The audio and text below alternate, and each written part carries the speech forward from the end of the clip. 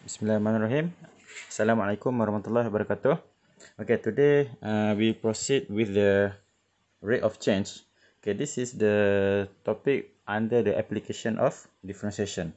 Okay, first of all, in this topic, when we want to deal with the rate of change, okay, it is relative to the time.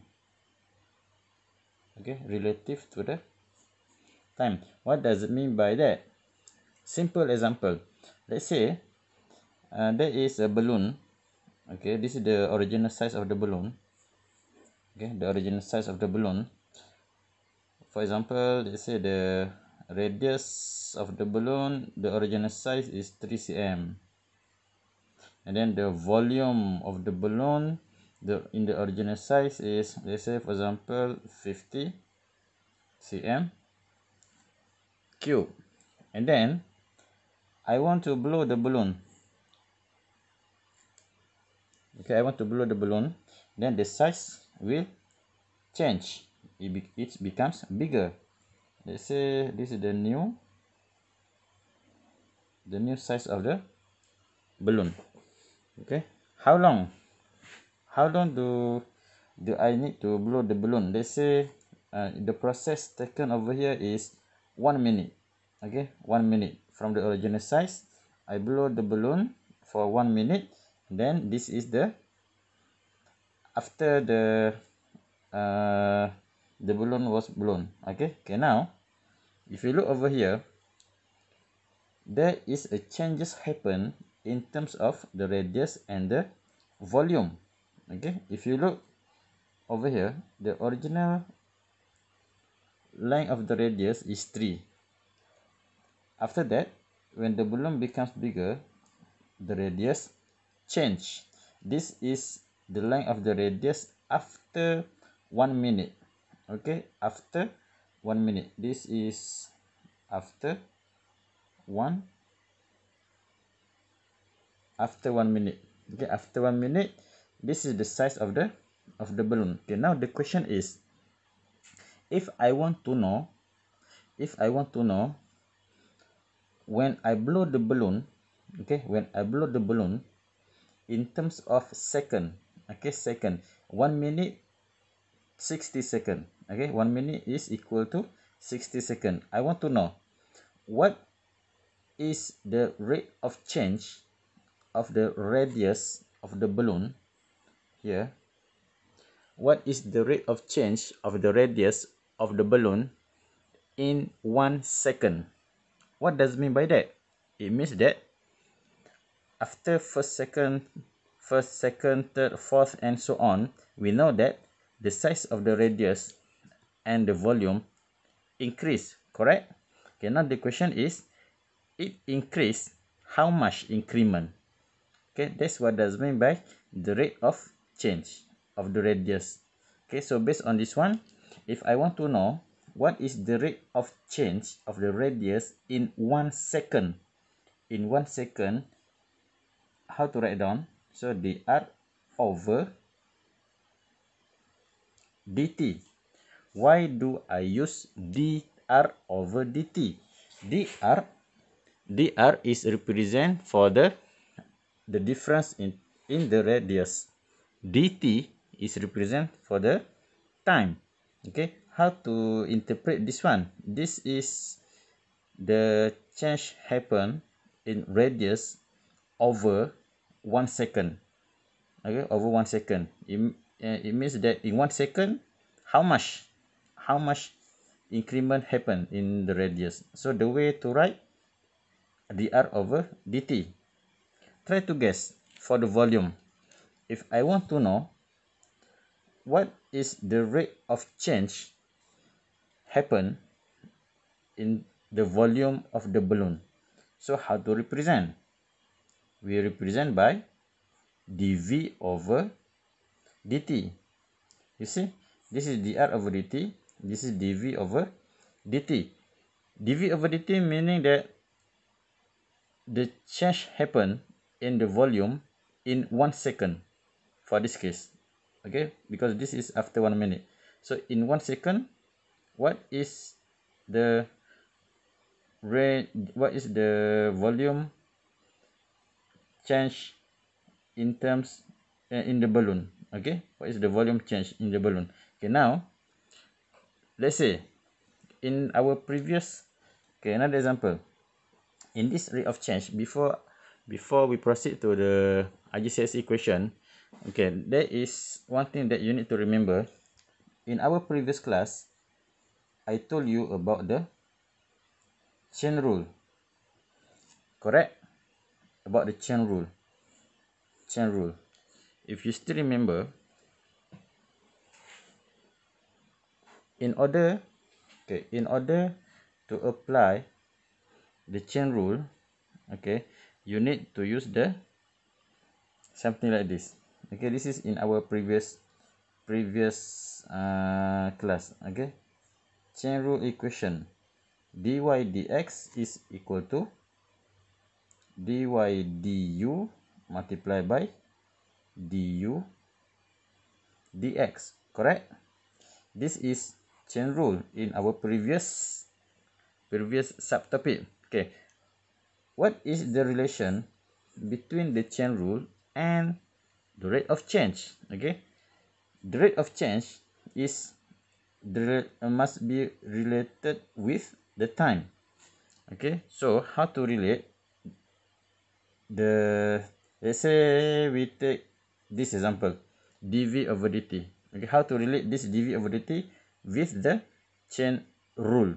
Okay, so using the chain rule formula, okay, in order to represent dv over dt, okay, if you make comparison, this is dy over dx. Now I've changed to with dv over dt.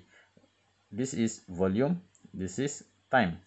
If you notice in chain rule, dy over du over dx, this du and this du, when we simplify, we'll get dy and dx, correct? Same goes to this rate of change. If you want to find the equation for dv over dt, it must be dv over something multiply something over dt. Okay, dv over something multiply something over dt. Okay, now the question is, what is the thing that you need to fill up right over here? It depends on the question. Okay, it depends on the question. For my question over here, I use the example of the balloon. Okay, this v is represent for the volume. What is the formula of the volume of the sphere? 4/3 pi r cube. Okay, so this is the volume of the sphere. If you look the equation over here,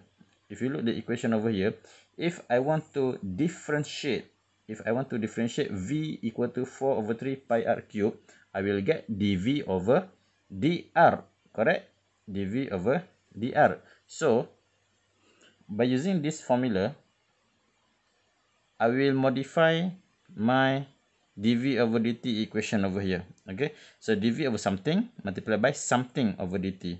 So based on this one, okay, try to make relation. So dv over dt is equal to dv over dr multiplied by dr over dt. How do I know I must put dr over here and dr over here? Okay, one thing you can identify from the formula. Look the variable that they use. If they use v and r, it becomes dv dr. It depends on the question actually. Okay, it depends on the question. Okay, what if, another example. Let's say I have one shape.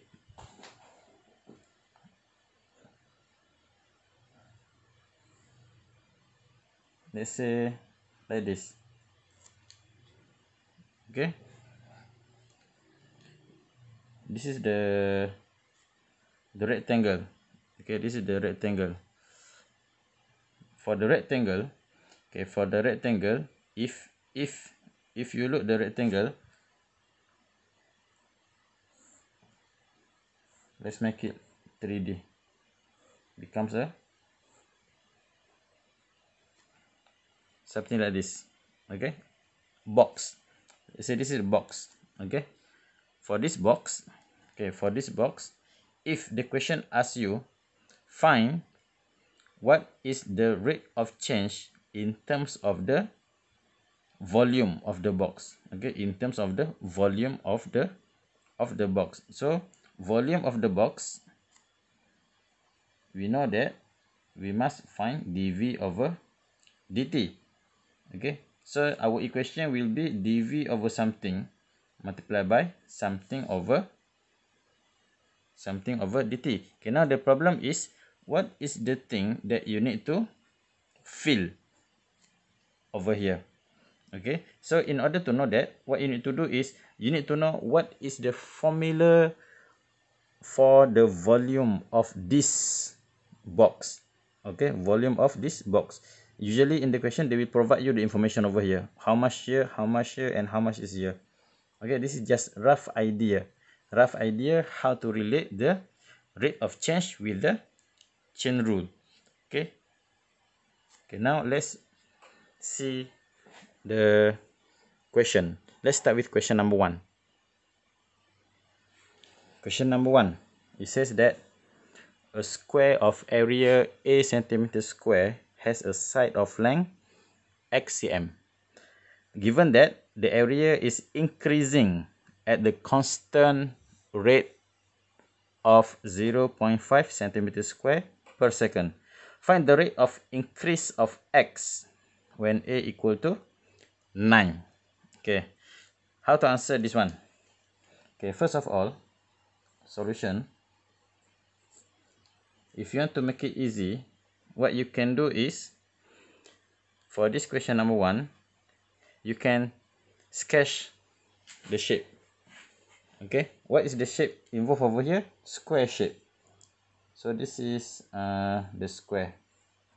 Okay, let's say this is a square. It says that the side is x, so which is, this is x, and this is also will be x. Okay, and then if you read the question, this question deal with the side of the length, which is x, and also the area a. So the variable involved over here is a and x.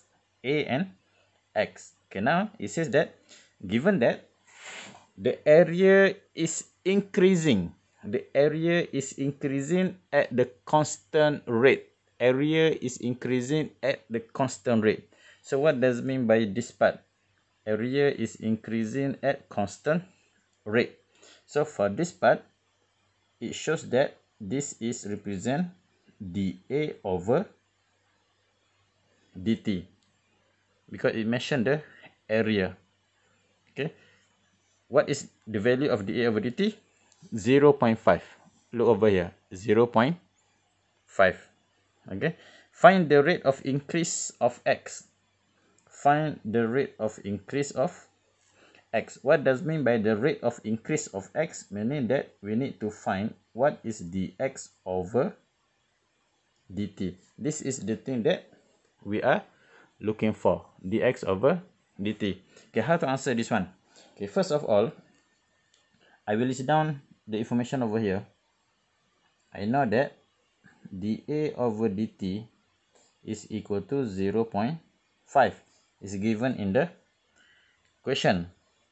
Then what about dx over dt? Dx over dt is unknown. We don't know what is dx over dt. Okay, now, like I explained previously, this rate of change must be related with the chain rule. Okay, first of all, what you need to know is try to figure out what is the formula involved in this question number 1. It mentioned about the area of the square. What is the formula of the area of the square? Based on this square, the side is x, so the area of the square you need to derive by yourself. Okay, so the area is equal to x multiplied by x, which is x square. Okay, this is the formula of the area of this square. Okay, x multiplied by x. So this is the formula, a equal to x square. Why do you need to know about this formula? You need to use it after this. Okay, look carefully. I want to know what is dx over dt. First, I need to create the equation of the rate of change first. So let's say dA over dt is equal to dA over something multiplied by something over dt. Correct? Okay, dA over something multiplied by something over dt. What is the thing that we need to fill up over here and over here? Look the formula over here. I have a and x. Okay, when I want to differentiate this area formula, I will get dA over dx. Correct? So automatically over here, I put dA over dx and I put here dx over dt. You see this? Dx over dt, dx over dt. This is the thing that we are looking for. Okay, now substitute. What is dA over dt? In the question given, it says that 0.5. What is dA over dx? How to know dA over dx? You need to differentiate this. So differentiate dA over dx, we will get 2x. Okay, then multiply by dx over dt. So dx over dt is the thing that we are looking for. Dx over dt. Okay, now after this, what you need to do is you need to substitute the value of x over here. How to know what is the value of x that we must insert? There is no information provided in the question about x. Okay, don't worry, we have this. It says that a equal to 9. Okay, when a is equal to 9, you can get x. How? Just substitute inside this area formula. Okay, substitute a inside the formula. So it's going to be, when a is equal to 9, okay, when you substitute inside the formula, so 9 is equal to x square. So your x is equal to square root of 9 equal to 3. Okay, so that's how I found my x. And then after that, when I got the value of x, I just substitute. So 0.5 is equal to 3 multiplied by 2, 6. 6 in bracket dx over dt. Rearrange dx over dt as a subject. So dx over dt is equal to 0.5 divided by 6. So you'll get 1 over 12. So this is our answer. What is the unit for the rate of increase of x? So x is represented for the side, so the unit is cm per second. Okay, 1 over 12 cm per second. Is it clear? Okay, now let me tell you something. Actually, when you want to do the chain rule, there is another alternative way. This is not the only way. There is another alternative way. Okay, I will show you. Okay, let's call this is method number 1. Okay, method number 1. Okay, I will show you the second method. Method number 2. Okay, the second method. Okay, if you look method number 1, my chain rule for the rate of change over here, dA over dt is my subject, correct? Okay, now there is another way. If you don't want to make dA over dt as a subject, what can you do? Look the question. We are looking for dx over dt. I can make dx over dt as my subject. No problem. Dx over dt is equal to what? dx over something multiplied by something over dt. Okay, dx over something multiplied by something over dt. But the problem is, what is the thing that you need to put over here and over here? We know that the variable involved in this question is only a and x. So automatically I will put over here dx over dA multiplied by dA over dt. Compared to this one, this is dA over dx, but this is dx over dA.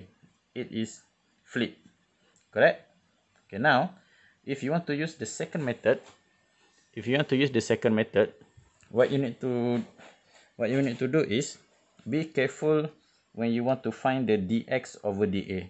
Okay, when you want to find dx over dA, this dx over dA is coming from the original formula for the area is this, correct? A equal to x squared. When we differentiate, we get dA over dx. Okay, now we want dx over dA. What you need to do is rearrange this formula, make x as a subject.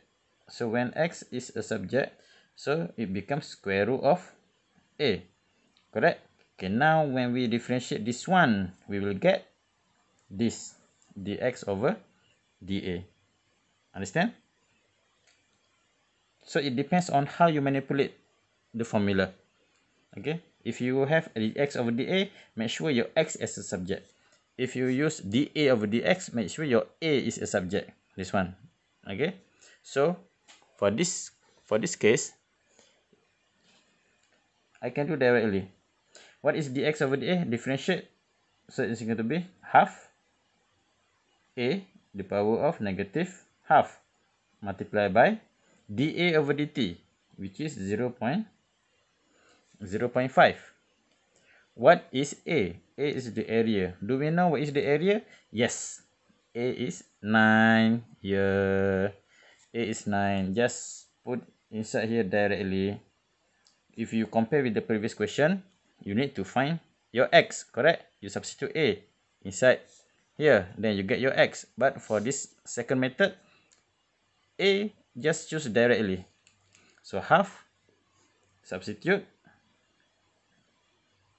9 the power of negative half multiplied by 0.5. You use your calculator, you will get the same answer, which is 1 over 12 cm per second. Okay, you see, I show you two different methods, so it's up to you which one you feel easy to use. Okay, it depends on your creativity. Second question, question number 2. The volume of spherical ball, the radius is given, then the formula is 4 over 3 pi r cube, given that the radius increasing. Okay, you see this word, radius is increasing at the rate. Okay, radius is increasing, so meaning that the information write down directly.